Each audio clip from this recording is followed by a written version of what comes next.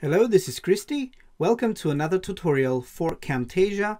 We are looking at a facility today to create multiple highlights for a video clip in Camtasia.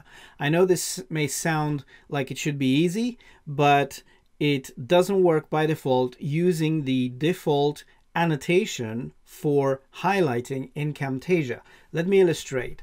I have this video clip here that is of some football players, and I would like to highlight one of the players and also another player. So at the same time, I would like to have two highlights on the same clip. So watch what happens. If you go to annotations and switch to the blur and highlight tab, you have the annotation spotlight here. That's what it's called. It's spotlight. So I'm going to move the cursor somewhere here and drag this annotation on top. And of course, when my playhead enters the space of the spotlight, the area that I defined is highlighted.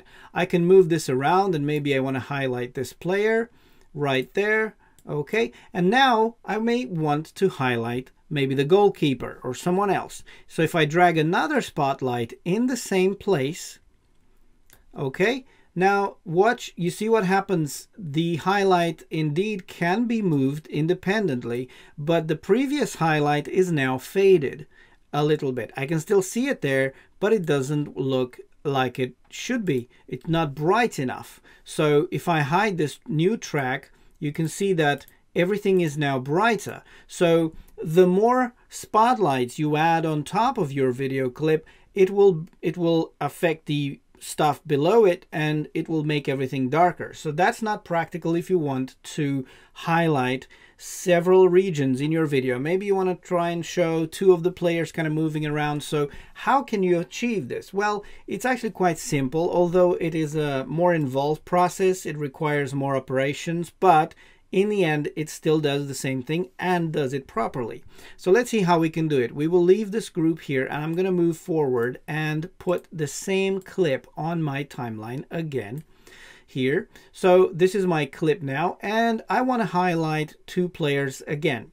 But this time I'm not going to use the spotlight effect or annotation. What I'm going to use is the new track mat thing that was added in Camtasia 2020. The track mat allows you to do some effects with the track, make it, you know, alpha or inverted alpha luminosity and all that stuff that will affect what's below it. So to achieve this effect with multiple highlights, I'm going to actually go to the annotations and go to the shapes annotation and just use maybe two circles. Let's try all here and I'm going to use two circles.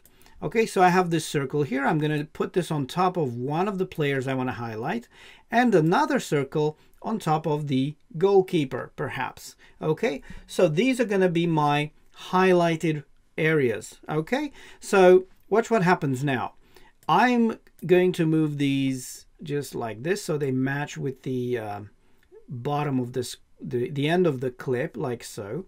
So how do I highlight the areas like so? Well, we will be using the track mat. So as I said, we need to make these two regions show through the clip much brighter and the rest of the clip will have to be faded out, just like with the spotlight function.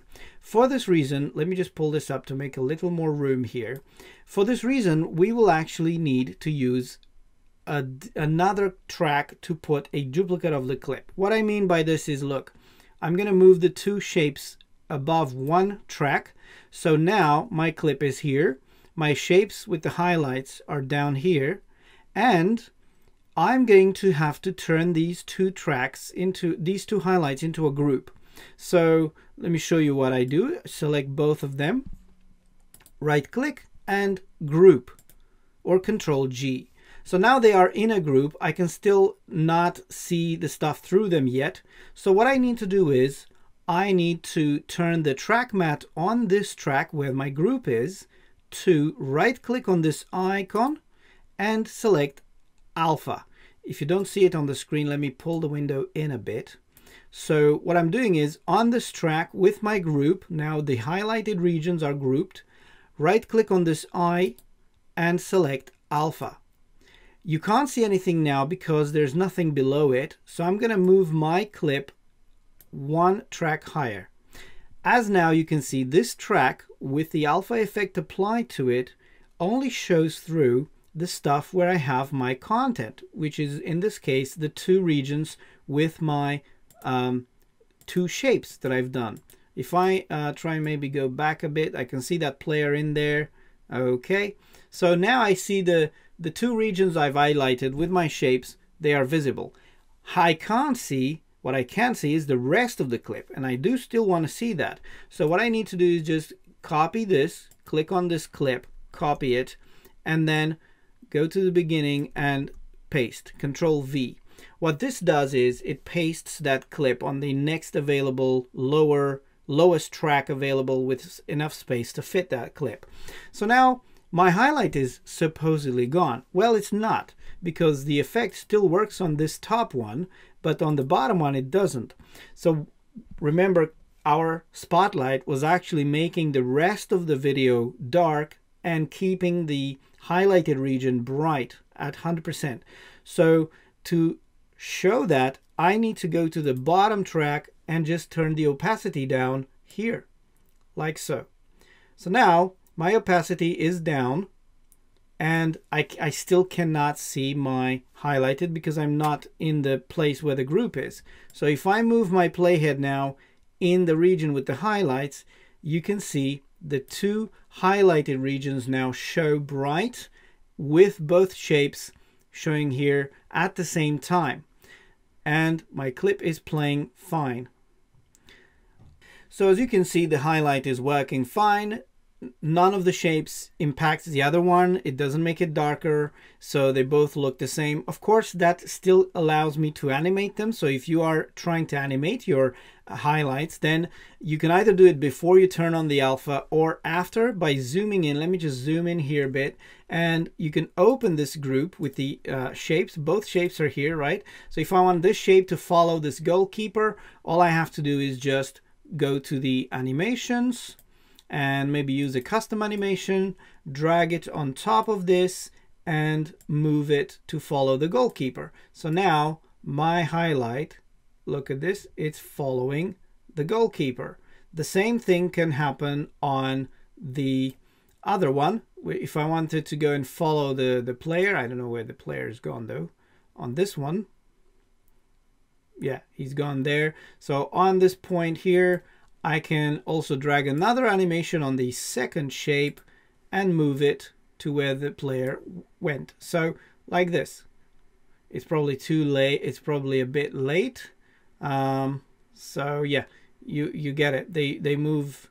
They don't move in a straight line. So you'll probably have to tweak that yourself. But anyway, this illustrates you can actually make the two shapes play. Now, if you notice, the one on the top gets cut off here. Camtasia creates a whole new scene inside of the group. So that's why I think it's better if you animate your shapes to follow your subject. If you need to animate them to follow your subject before you group them. So you would actually ungroup these like so. The turn off the alpha from here. Let me just scale this back out. Okay, and now you can clearly see your animation, you can see where your shapes are, and I think it's better if you animate everything before you group it. So then when you're done animating stuff, then you group it again and apply the alpha effect to them. So this way they should not cut off anymore. You see, they don't cut off anymore because they are no longer getting out of the group. So here you have it. This is how you can create multiple highlights on the same clip. You do need a duplicate of the clip, but after that, anything you put on top of it and you apply this group with the alpha will show the highlight correctly. Don't forget to reduce the opacity on the track below, and there you have it. I hope this was useful, and if you enjoy my tutorials, feel free to subscribe to my channel, and see you next time.